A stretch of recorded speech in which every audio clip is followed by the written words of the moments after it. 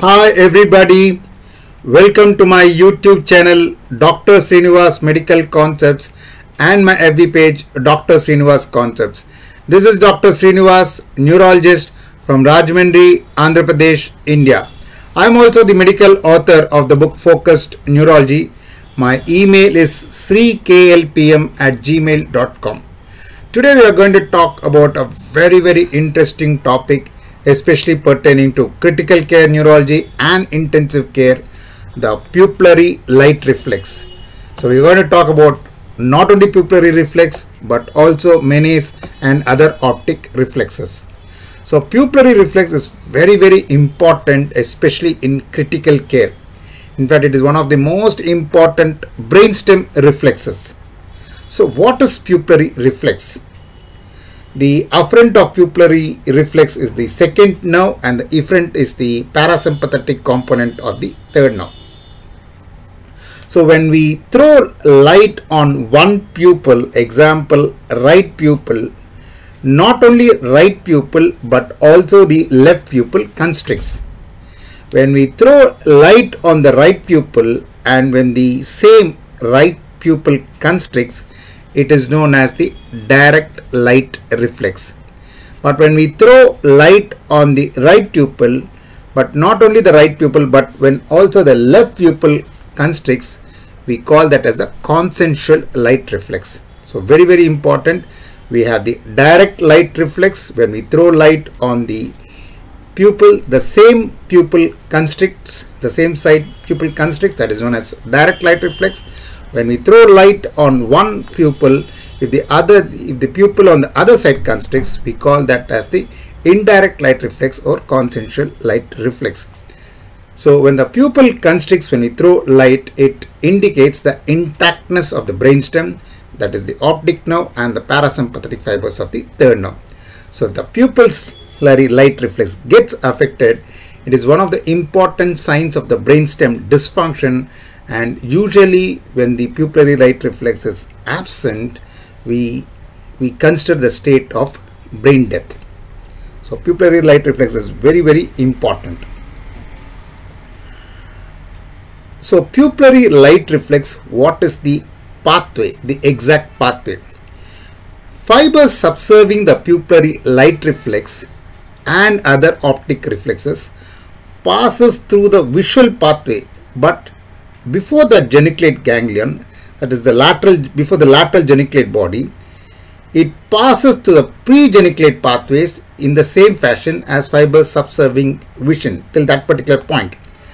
But they leave the optic tract just before it reaches the lateral geniculate body. So fibers subserving the pupillary light reflex and the other optic reflexes passes to the pre-geniculate pathways in the same fashion as fibers subserving vision, but they leave the optic tract just before it reaches the lateral geniculate body. So here again an important concepts, up to the optic tract, that is the optic nerve, optic chiasm and the optic nerve, optic chiasm and the optic tract, till that particular point of pathway the pupillary light reflex gets affected. But beyond that, that is the lateral geniculate body and optic radiations and occipital cortex, the pupillary light reflex does not get affected. Very important point, because the pupillary light reflex, just before reaching the lateral geniculate body, it diverts and goes to the superior colliculus. So only till optic tract the pupillary light reflex gets affected, but lateral geniculate body and beyond, the pupillary light reflex is normal. So it helps in the localization also. So they leave the optic tract just before it reaches the lateral geniculate body. Pupillary light reflex fibers travels to the pretectile nucleus, just rostral to the superior colliculi. From the pretectum, the axons are sent to synapse on the Edinger-Westphal nuclei. Some light reflex fibers project to the ipsilateral pretectile nucleus to mediate the direct light reflex. Others decussate to the posterior commissure to mediate the consensual light reflex. So we have direct light reflex and consensual light reflex because the fibers pass from the pretectile nucleus directly, and also it crosses to the opposite side and goes to the other side also. And the second concept is that the light reflex also at the level of optic chiasma, some go straight ipsilaterally, some decussate and go to the opposite side. So there is crossing occurring at two places, one at the optic chiasm where the pupillary light reflex, some go ipsilaterally, some go contralaterally, and second, some fibers project to the ipsilateral pretectal nucleus to mediate the direct light reflex, others decussate to the posterior commissure to mediate consensual light reflex. So because of this, there is not only the pupillary constriction to the same side of the light source, but also the other side pupil constricts. And then the difference is that the parasympathetic fibers from the Edinger-Westphal nucleus are carried by the oculomotor nerve to the pupillary sphincter. So here in this diagram you can see the visual pathway from the eye going through the optic nerve, but at the level of optic chiasm, the nasal fibers cross over and the temporal fibers cross ipsilaterally, and the pupillary light reflex also, some of the fibers go ipsilaterally, some of the fibers cross. So again there is a direct light reflex and consensual light reflex because of this crossing over. And then the second crossing over occurs in the light reflex pathway just before the lateral geniculate body. It goes to the pretectal nucleus, not only on the same side but crosses and goes to the opposite side also to the posterior commissure, and therefore again this also accounts for direct light reflex and consensual light reflex.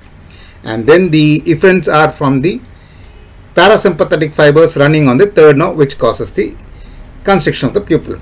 So summarizing the pupillary reflex, pupillary afferent fibers from the right eye are crossed and uncrossed and run in both optic tracts.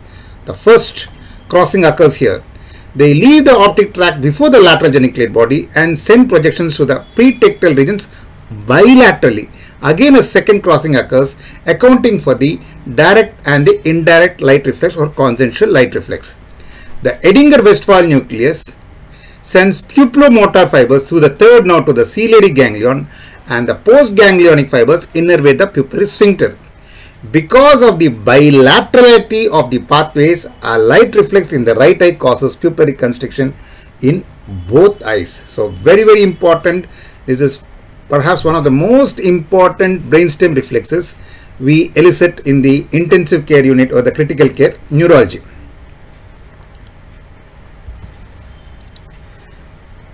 Right. Now having discussed the pupillary reflex, next we'll see the Menace and other optic reflexes. What is Menace reflex? Nature has given a very good protection to the eye. Eye is very important because vision is one of the most important senses. So nature wants to protect vision at any cost. So it has given a wonderful protective reflex known as Menace reflex. So what is Menace reflex? When a threatening object comes towards the eye, immediately we close the eyelids. When a threatening object comes close to the eyes, we immediately close the eyelids so as to protect the eye from the threatening injury. This is Menace reflex. So what is the pathway of Menace reflex? Fibers for Menace reflex blinking in response to light or a threatening response, synapse in the superior colliculus afferent. From the tectospinal tract, fibers descend to the facial nuclei. From the facial nuclei, fibers go to the orbicularis oculi efferent, causing the closure of the eyelid. So the response consists of eye closure, that is blinking in response to light or threatening stimuli. So this is a wonderful protective reflex known as Menace reflex, which helps us to protect our eyes from light or any threatening stimuli. Again, a wonderful protective reflex given by nature to protect our eyes.